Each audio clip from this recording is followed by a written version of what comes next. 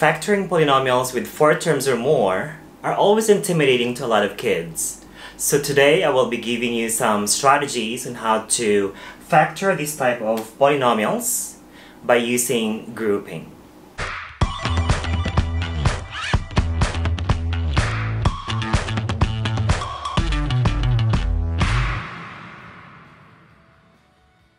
So let's take a look at this first example. We have 8n to the third minus 24n squared plus 3n minus 9. So first step is to group this polynomial into two groups.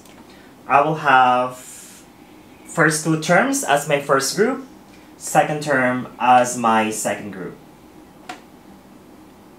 Next, we need to find the GCF for each group, or the greatest common factor. So the greatest common factor for the first term is 8. 8 can divide 8 and negative 24, so we factor out the 8, and the smallest power for n is square. So we need to factor out that GCF 8n square. And that means inside will be n minus 3, because when you do distributive property, if you multiply 8n squared by n, that gives you 8n to the third. 8n squared times negative 3, you will also get that negative 24n squared. So again, the first term, the first group has a GCF of 8n squared, and inside the parentheses we have n minus 3. For the second group, 3n minus 9, what do you think is the GCF? Yeah, it is 3. So factor out the 3. And inside the parentheses, 3 needs to be multiplied by n to get 3n.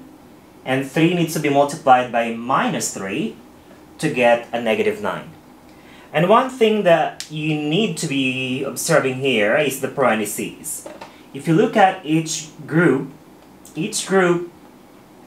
has the same parentheses n minus 3. And that's really important because when factoring by grouping, first thing that you need to do is take out that common factor in each group, which is n minus 3.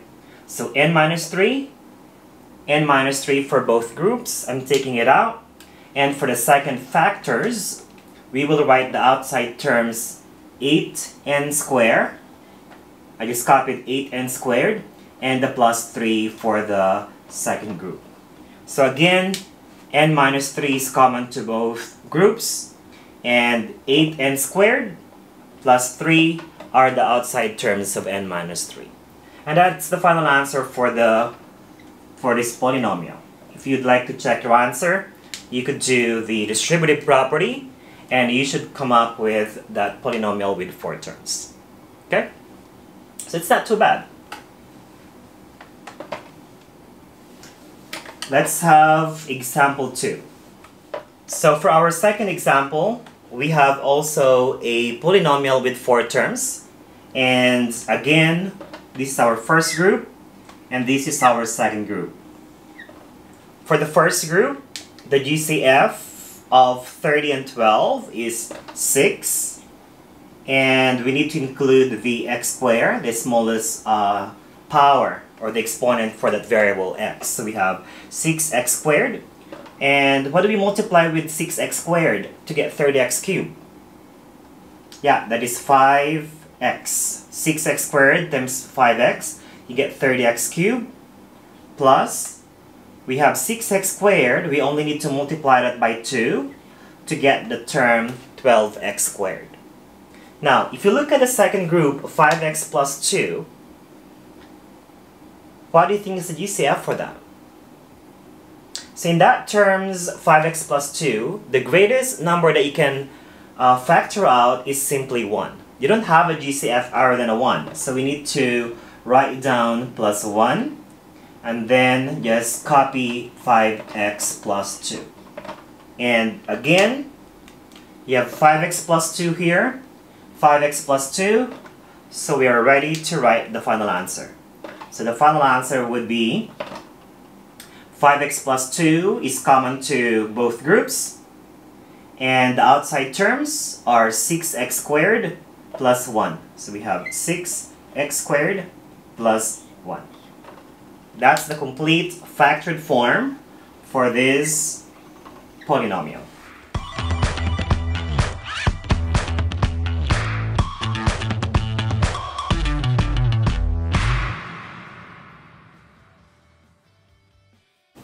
So after the two examples, factoring by grouping is not difficult at all, right? Okay, let's try this third example. First group, second group. So the first group, the GCF is 42m squared. And what's going to be the terms inside the parentheses? M minus 2. Because 42m squared times m, you get 42m to the third. And if you multiply that by negative 2, that's also negative 84m to the second power. Second group. Be careful with the second group. We have negative 18m plus 36. What do you think is the greatest common factor? Yes, it is 18.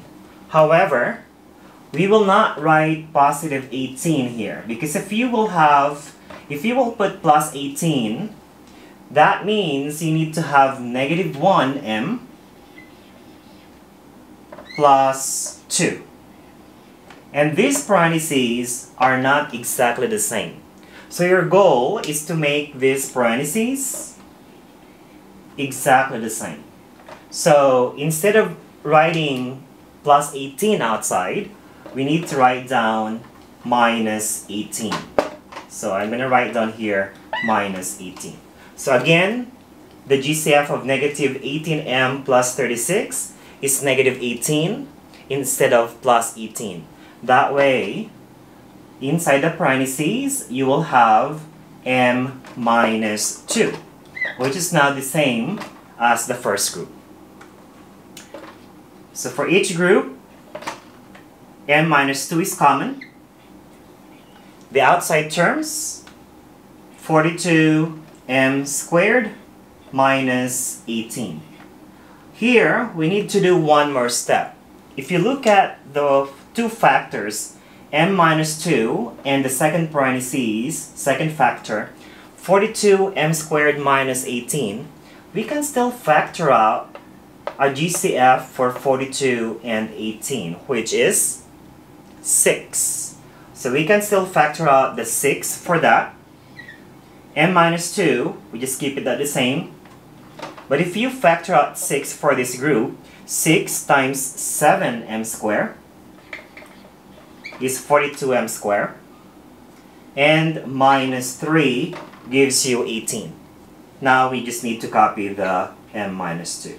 So the final answer is 6, parentheses m minus 2, parentheses 7m squared minus 3.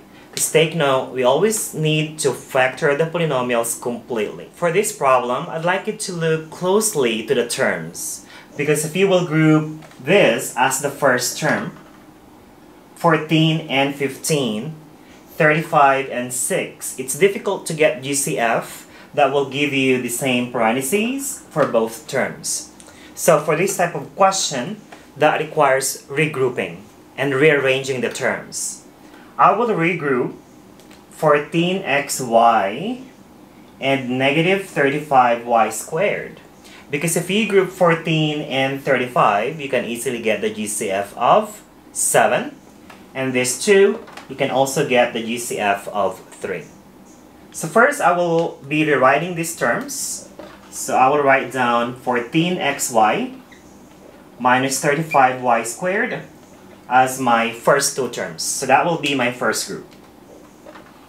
For my second group, I will copy 6 and negative 15y.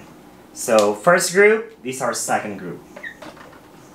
First group, the GCF is 7y. So we factor out 7y. What do you multiply with 7y to get 14xy? Yes, it is 2x. So we put 2x. What do you multiply with 7y to get negative 35y squared? It's negative 5y. So we put that. Again, if you do distributive property, This is 14xy, and then you have negative 35y squared. Okay? For the second group, 6x minus 15y, the GCF is 3. Factor out. We need to multiply 3 with 2x to get 6x. Multiply 3 with negative 5y to get negative 15y. And if you look at the parentheses, again, we came up with 2x minus 5y for each group. So that means we did group them correctly.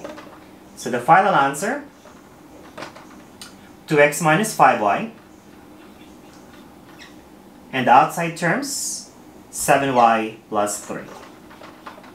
Again, 2x minus 5y is the common factor for each group, and the outside terms are 7y plus 3.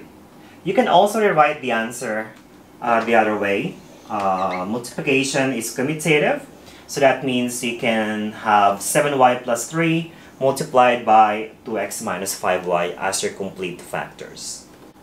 Let's take a look at example 5, x cubed plus 3x squared minus 4x minus 12. So for here, there's no need to regroup them. For the first group, the GCF is x squared.